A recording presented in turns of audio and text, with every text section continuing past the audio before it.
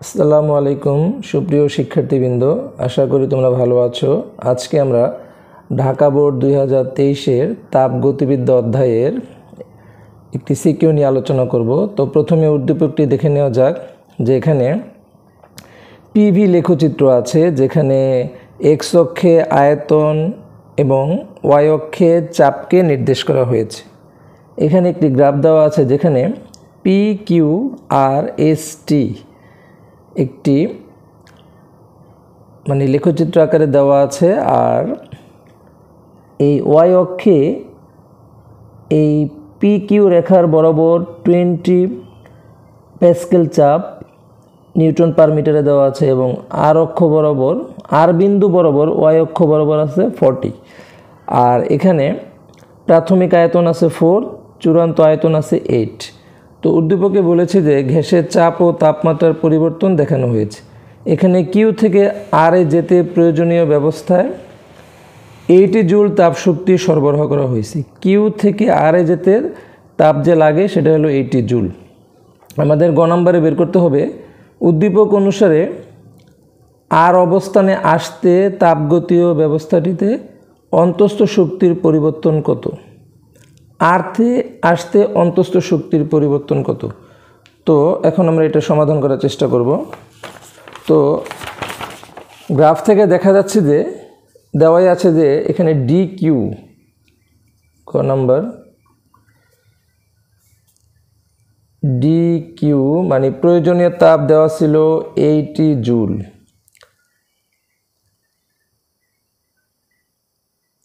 আর তাপগতিবিদ্যার প্রথম সূত্র থেকে আমরা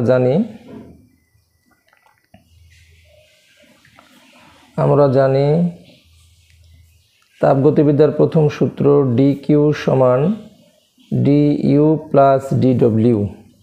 অন্তস্থ শক্তির পরিবর্তন বের করতে বলছে, এবং এটি একটি সমায়তন প্রক্রিয়া। আর আমরা জানি যে সমায়তন প্রক্রিয়ায় কৃতকাজ হয় ডি ডব্লিউ সমান পিডিভি। যেহেতু আয়তনের পরিবর্তন শূন্য, তাহলে আমরা ডিভি ইজ ইকুয়াল টু 0 লিখতে পারি। তাহলে টোটালটা দাঁড়ায় 0। তাহলে আমরা D Q is equal to D U plus 0 লিখতে পারি, বা ডি কিউর মান যেহেতু 80, তাহলে ডি কিউর জায়গায় 80 লিখলে অন্তস্থ শক্তির পরিবর্তন দাঁড়ায় D U is equal to কত? 80 জুল। তো আশা করি বুঝতে পেরেছ। এরপর আমরা ঘ নাম্বারটি দেখব। দেখো, ঘ নাম্বার প্রশ্ন বলছে যে উদ্দীপক অনুসারে পি কিউ আর পি চক্রের প্রতিটি ধাপে কাজের তুলনা করতে বলছে। প্রতিটি ধাপে কাজের তুলনা। তো প্রথমে আমরা যদি পি কিউ ধাপে যাই, এখানে কি দেখা যায়? পি কিউ ধাপে দেখো আয়তনের পরিবর্তন হইতেছে। পি কিউ ধাপে প্রাথমিক আয়তন হইতেছে 4 মিটার কিউব, চূড়ান্ত আয়তন হইতেছে 8 মিটার কিউব। তাহলে এখানে আমরা আয়তনের পরিবর্তন দিয়ে কৃতকাজ বের করতে পারি। তাহলে পি কিউ ধাপের ক্ষেত্রে কৃতকাজ হবে, ঘ number,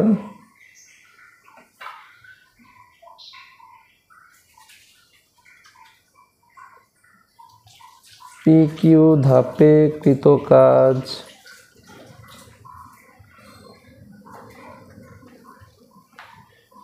W P Q is equal to চাপ ইন্টু আয়তনের পরিবর্তন, মানে V2 মাইনাস V1। আর পি কিউ লেখটি হইতেছে একটি সমচাপ প্রক্রিয়া, কারণ এখানে চাপের কোনো পরিবর্তন হয় না। তাহলে সমচাপ প্রক্রিয়ায় আমরা জানি কাজের সূত্র হলো পি ইন্টু আয়তনের পরিবর্তন। তাহলে এখানে পি কত লেখ থেকে দেখা যায় যে পি হইতেছে 20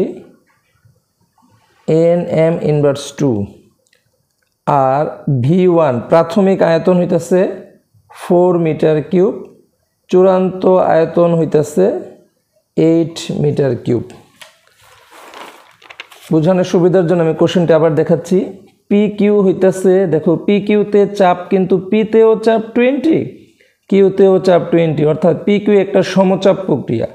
এখানে চাপ সমান, কিন্তু প্রাথমিক আয়তন হলো 4, যেটাকে আমরা V1, চূড়ান্ত আয়তন হলো 8, যেটাকে আমরা V2 দ্বারা প্রকাশ করছি। ঠিক আছে?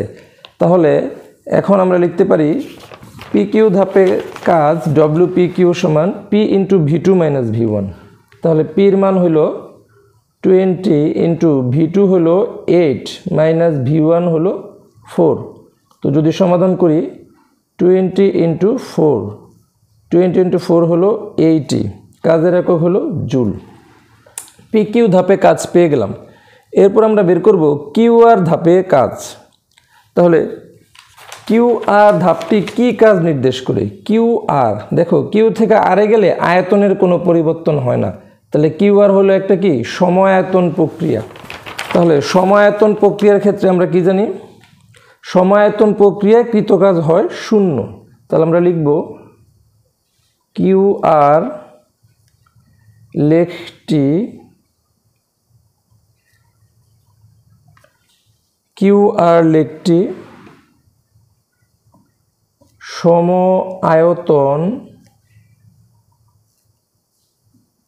সময়ায়তন প্রক্রিয়ার লেখ।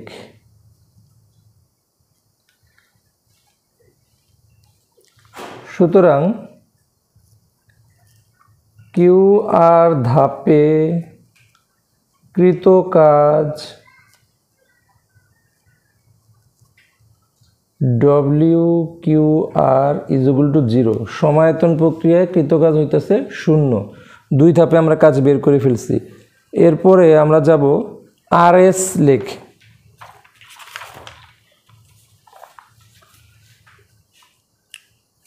আর এস লেখ, আর থেকে এসে যেতে হলে দেখাই যাচ্ছে এটা একটি রুদ্ধতাপীয় প্রক্রিয়া। ঠিক আছে, আর এস ধাপে কৃত কাজ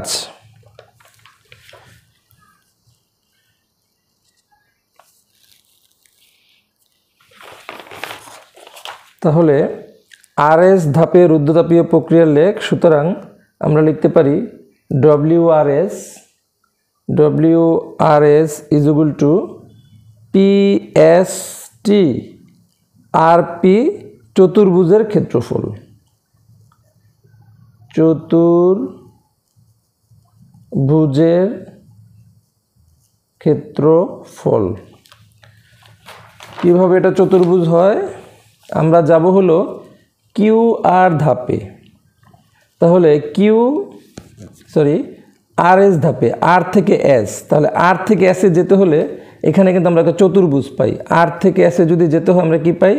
পি এস টি আর পি, মানে এভাবে ঘুরে যেতে হবে, পি এস টি আর পি। তাহলে এখানে একটা কি চতুর্ভুজ পাই। আবার এর মধ্যে দেখো উপরে একটা ত্রিভুজ আছে, নিচে একটা চতুর্ভুজ। অথবা এখানে এটাকে আমরা একটা ট্র্যাপেজিয়াম ধরেও হিসাব করতে পারি। তাহলে আমরা লিখব এটাকে যদি ভাঙাই এর মধ্যে আমরা কি পাই? আমরা পাই একটা ত্রিভুজ, একটা চতুর্ভুজ। তাহলে পি কিউ আর ত্রিভুজের ক্ষেত্রফল plus P S T Q আয়তক্ষেত্রের ক্ষেত্রফল।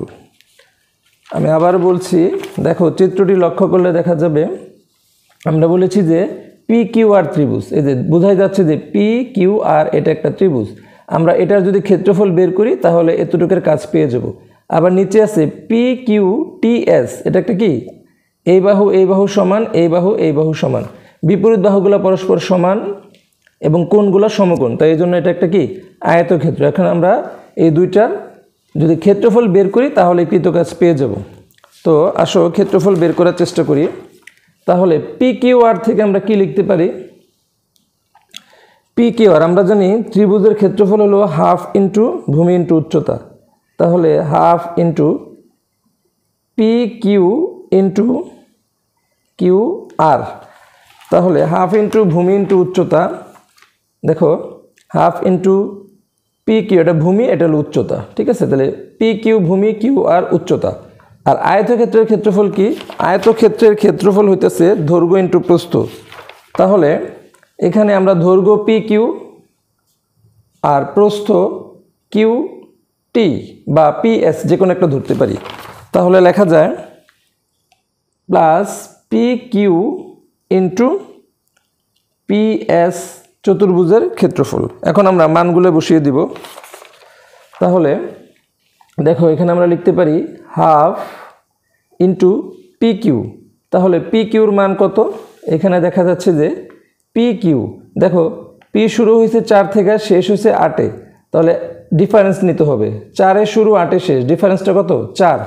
তাহলে পি কিউর জায়গায় আমরা লিখব 4 into Q R. Q R এর মানটা কত? 20-তে শুরু 40-তে শেষ, তাহলে কত হয়? 40 থেকে 20 গেলে আসলে 20 পাওয়া যায়। কিউ আর এর মান কত? 20 plus P Q into Q R. P কিউর মান কত? পি কিউর মান 4 আগে দেখা হয়েছে।